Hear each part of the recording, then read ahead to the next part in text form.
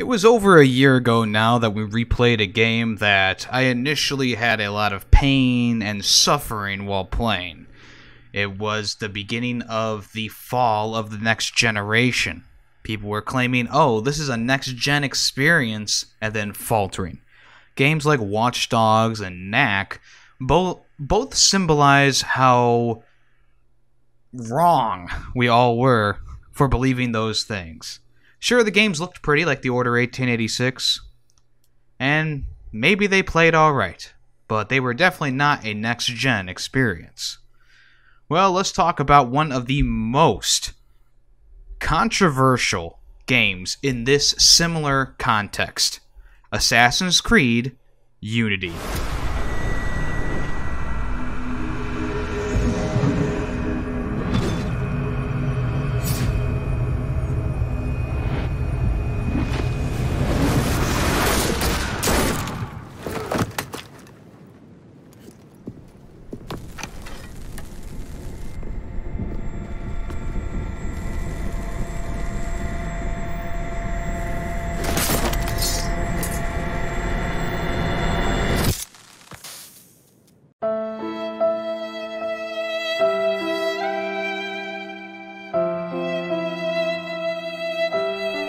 We streamed Assassin's Creed in May of last year, 2019, still on the YouTube channel.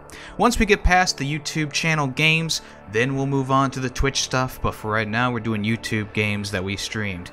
So Assassin's Creed came out November 11th of 2014, and like I said, this one was created for the next generation of gaming.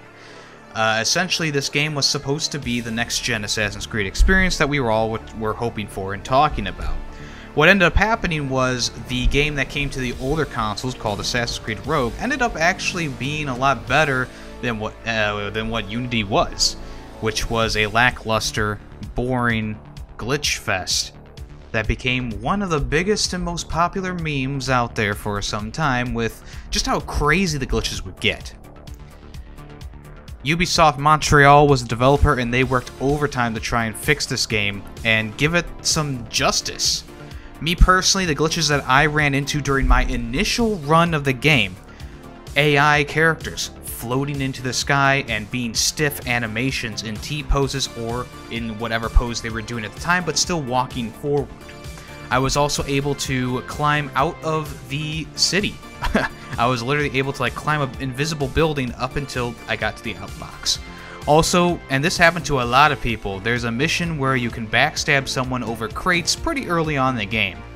Essentially what happens is you backstab the person, pull them over the crates, and then you and the person glitch through the ground and fall for what seems like forever, but it's like a 5-minute fall until you finally end up dying. This and a lot more is what was wrong with the game back when I played it.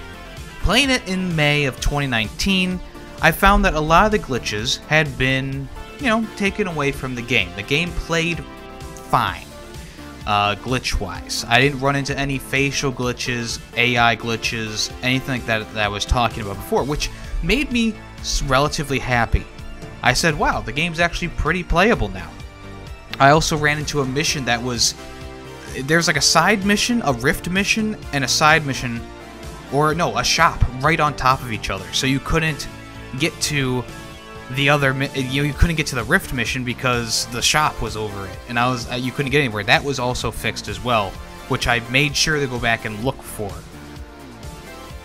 There were a few goofy things that happened, like there were a few times where, NPCs would be standing on top of a shoe holder, whatever you want to call it, whatever they call it in France back in the revolutionary times.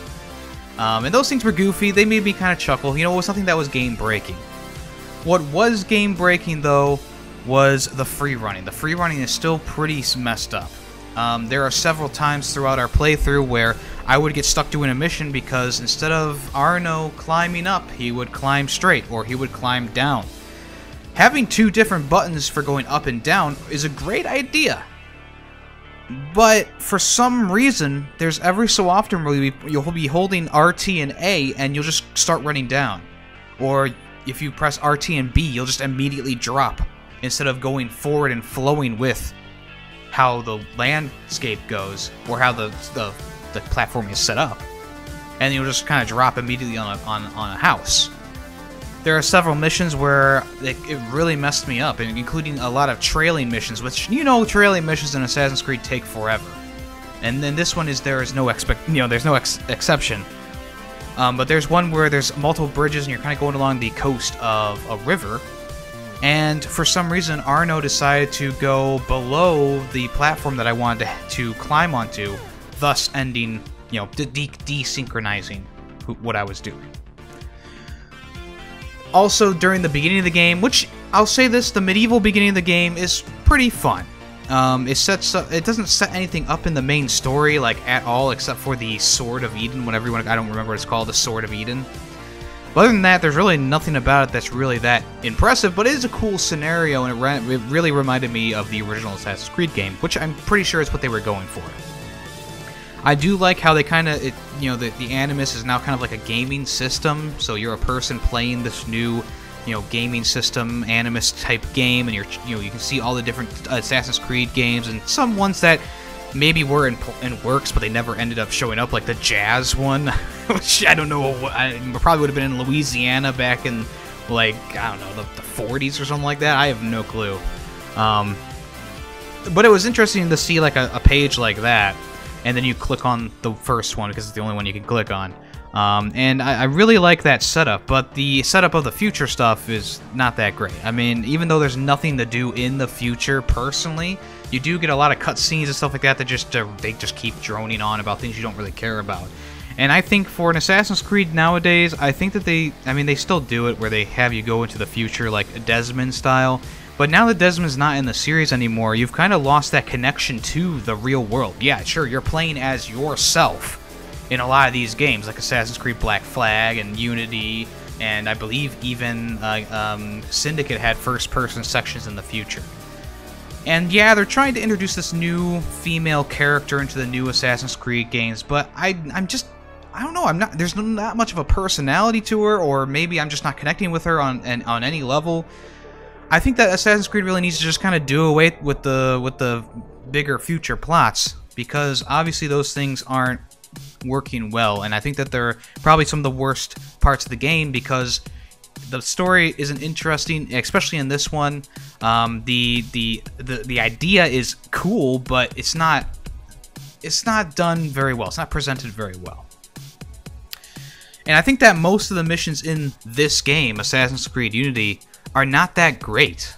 There's a lot of assassination missions where, even though they give you the freedom of doing the assassinations how you want with a few of the different assassination things, there are actually a good amount of assassination quests where you are specifically told where to go. You have to be in a specific location. You can't do it stealthily on one mission, which was really pissing me off. And there's just so much going on, and it's just like, why constrict me to one path now after we've done multiple paths throughout this entire game? Now it's just like, oh, you have to go this path or you fail. Oh, you have to do this or you fail. Oh, you have to chase this person into this room. You can't assassinate her throughout the rest of the level because you have to assassinate her in this next room. And that's just so constricting. I remember playing that original first assassination mission where you're going into that church and there's multiple entrances and there's some side things that you can do. And yeah, there is one that's later on for killing, what's his name, LeBlanc or whatever, LeChanche, whatever his name is. It's the rat-looking guy with the hat. I know that really narrows it down, Yemmy. But in that one, they kind of bring that back, where it's like, oh, you can pretend to be a guy who is going to be going to the guillotine. Oh, you can, blend in with the crowd and hit him from the crowd. Oh, you can try and do an airstrike from here. Same thing with this church level, where it's like, you can go into the confessional and you can stab him through the confessional thing, or you can just come out of a barrel of random leaves or whatever that's hiding around. And there's also another mission that, they give you multiple places that you can hide in and, try and get the guy. It's one of those things, though, where it's like, it could have been done a lot better. I feel like if they had more time with this game, which obviously they didn't have enough time developing it, that they could have made each level have like this open-ended kind of thing to it, where you're the assassins, you're choosing where to go. And I think they did that mostly with the online stuff, but I don't remember ever playing that and having fun with it. And I didn't get to play it recently because obviously the servers are gone. Let's talk about Arno as a character. I think he's very bland. I think that the Templar assassin love story it's sewn together by very loose threads. It's not one of those things that's like, oh, there's a strong connection here. Not really. The way that they wrote this story was very predictable, and I think that a lot of the elements that happen in it, like character development and character interactions, are very forced. There's entire scenes in this game where Arno just gets away with things, you know? Like, he went off and killed, like, 3 major people in the Templars, and the assassins were like, bad, Arno, bad. Go find more information. And of course, why are the assassins being so reckless? I don't know. You also meet some historical characters from the French Revolution, like Napoleon Bonaparte. But I don't think that's enough to justify having him in the story. Napoleon Bonaparte hardly does anything. He's hardly, you know, that interesting of a person in the story until you get to, like, I think there's a DLC based around him. And by the, I mean, you get all the DLC for free, I believe, with this new version of the game that they're selling, or you get it for free now. But all in all, there's just character development, and characters in this game are not that great. Especially the guy who's constantly calling you Piss Pot is a very forced nickname.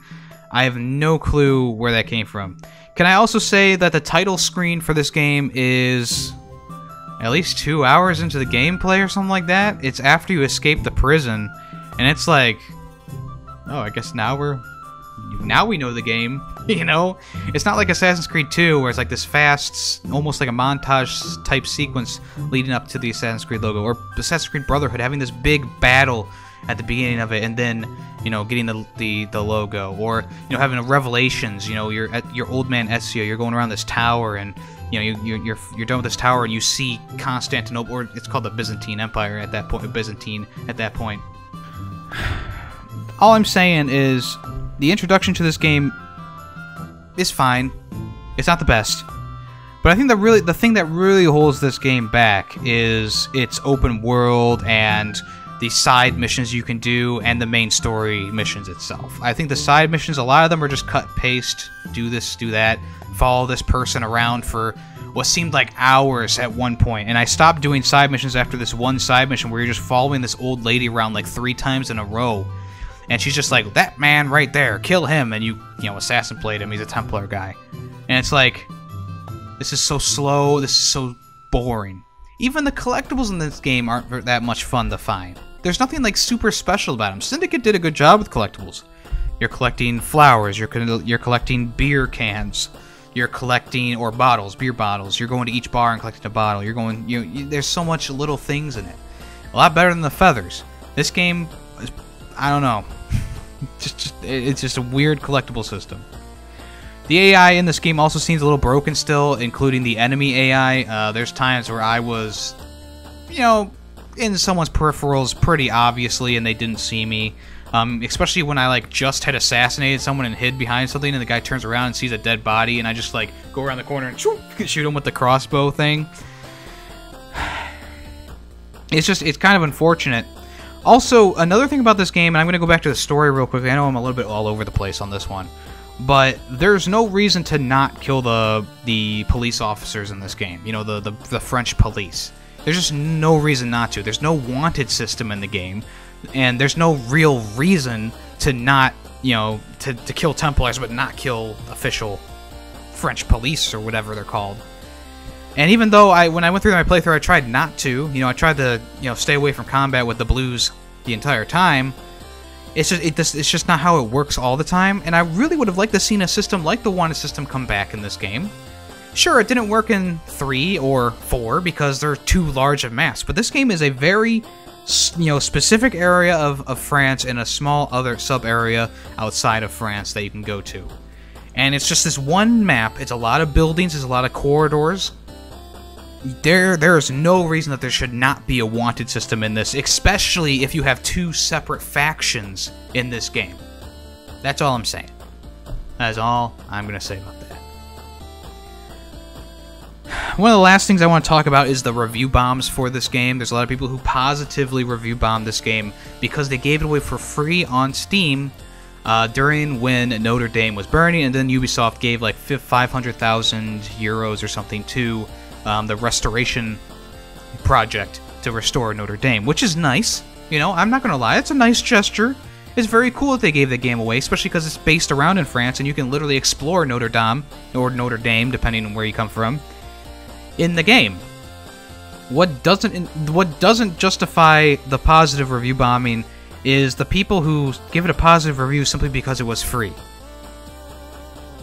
And they can give away watch_dogs for free or knack for free as much as they want. I'm not going to change my review score because they gave it away for free. And the same goes for Assassin's Creed Unity. After playing through it again, I thought I would find something that I was missing, or maybe they fixed all my problems with the game. But unfortunately, Assassin's Creed Unity is still just a bland, predictable, uninspired story with janky controls and just an uninteresting world in general. They have the French Revolution here, the time of guillotines and mass chaos, and they do nothing with it. You're doing these missions where you go to a mansion and you go around these parties, or you go around these soldiers ransacking the place. But there's never anything like centered on the people rioting, really. There's one level, like I was talking about with killing Latanche or LeBlanche, whatever his name was, where there's actual rioters around and you're sifting through the crowd. Other than that, not much to do with the French Revolution at all, really. The boss battles in the game are also pretty piss poor. The ending boss fight really was just a build-up to a great big nothing. As I said during the gameplay, you have when the character knocks you down after you get a hit on him, you have 3 seconds to get up, but it takes you 5 seconds to get all the way back up. It's just a little unfair. The same thing, I mean, not really the same thing, but just using what you have at your disposal for the middle of the game boss fight and all the information, like, why are we doing this boss fight in the middle of the game? It didn't make sense story-wise, and if you've played the game, you know which boss fight I'm talking about.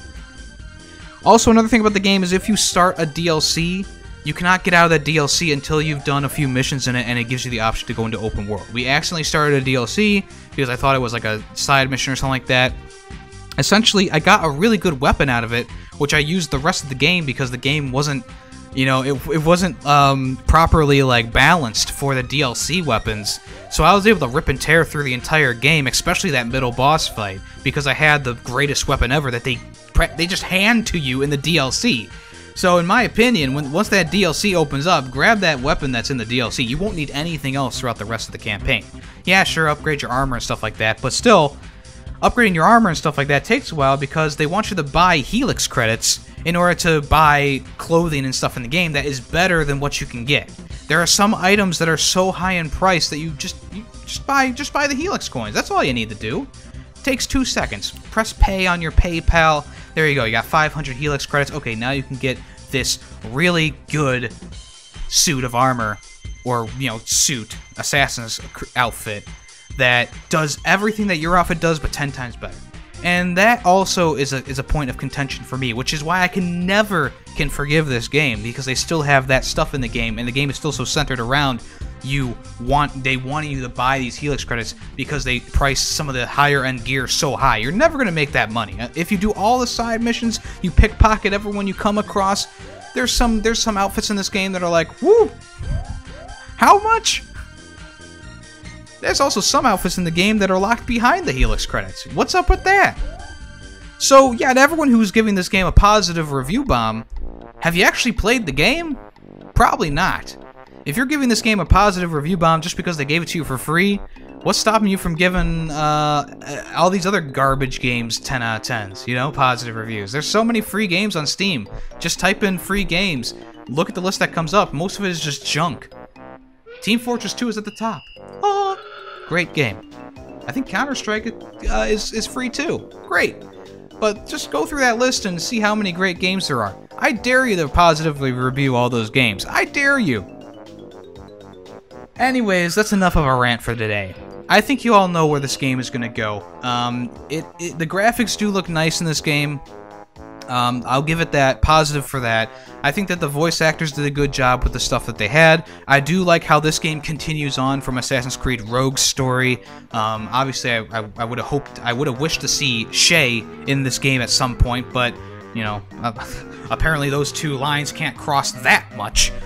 But all in all, I do believe that, like, the story, the way that your assassinations go, the setup of the levels, stuff like that, just everything I've talked about is just piss poor.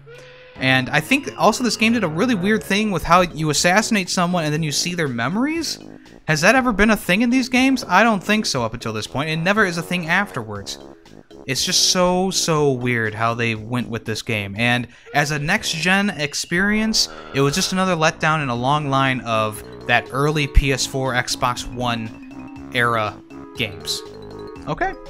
So, all in all, I think we're going to place this one in the D territory. That is right, it's in a D. It's not the worst thing we've ever played because it's still playable. They did fix a lot of things about this game, but there's just so much to knock it for, in my opinion.